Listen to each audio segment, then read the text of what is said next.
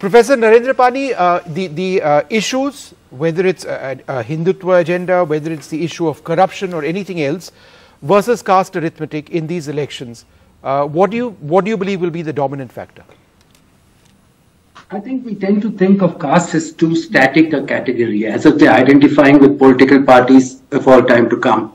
I think there's much greater variability in it. There's much later fluctuations. Yes, some castes do believe in particular parties and with a much greater certainty than others. For instance, the Vokligas and Mr. Kumaraswamy's party are very tightly sort of enmeshed, and they stand loyal to each other through thick and thin between elections as well.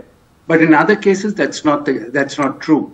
The Lingayats used to be with the Congress; they moved to the BJP, but now there are distinct signs that they are not too happy with the BJP. Part of it is the reservations. Part of it is a possible conflict between the RSS and the Lingayat Matas.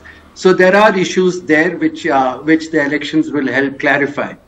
But I think looking at caste in too mathematical a sense is actually a weakness. You're really seeing it a much more dynamic process. I think what is more important is that we must keep in mind that there are actually two different elections being fought, at least two different elections being fought in Karnataka.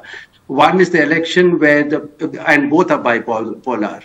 One is the election between the JDS and the Congress in Old Mysore region, and the other is between the BJP and the Congress elsewhere. Right. And it depends on how those dynamics work out. And right now, the Congress seems to be benefiting from the grass. At least that's what the grassroots indicators suggest.